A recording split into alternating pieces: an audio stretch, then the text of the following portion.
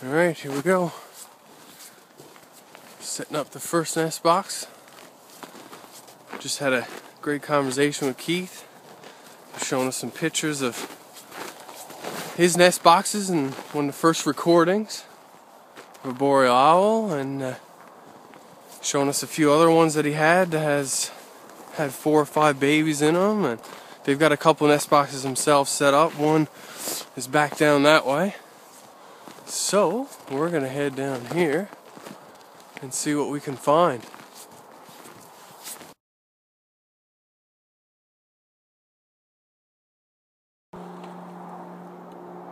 Okay, so here we go in our first nest box. Brendan's getting everything set up. I think it's gonna be a good area.